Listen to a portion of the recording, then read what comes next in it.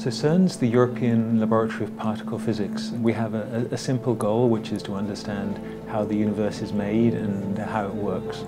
And we do that using a number of experiments. The flagship one is the Large Hadron Collider, which allows us to collide together fundamental particles and then analyze the results to determine what is matter made of. There is very few higher goals than trying to understand how the universe works. CERN's always been a contributor towards open source projects. We invented the World Wide Web in the 90s, and since then we've been contributing regularly to open source projects. The benefit of being able to benefit from the work of others, along with the fact that we can contribute where we have specific requirements, allows us to evolve our computing infrastructure combined with others. Open source technology allows us to be able to contribute to improvements without having to do the entire work ourselves. Many problems, such as scaling to the size that we need to, around 15,000 hypervisors in 2 years, will mean that we need to share the difficulties of these problems with others. Open source collaborations allow us to be able to do this within a framework of contribution and also of benefiting from the work of others.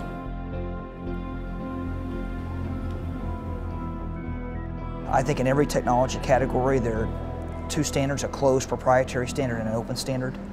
We've embraced the open standard because we believe that open systems innovate faster, reach scale faster, and ultimately produce better outcomes for humanity.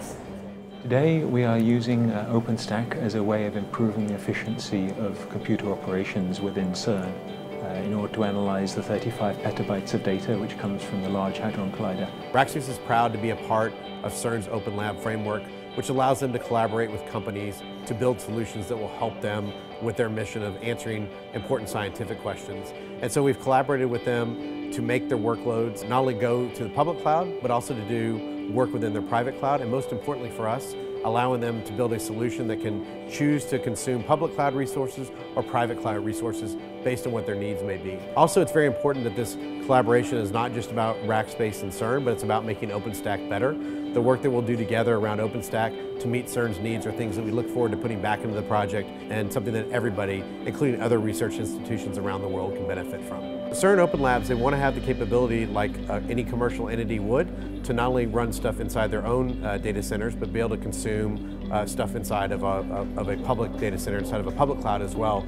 And so the idea here is you don't want to necessarily have all the resources that are required to accomplish tasks under your data center control at all times. Sometimes you might want to burst to a data center because you have very specific workloads that are bursty.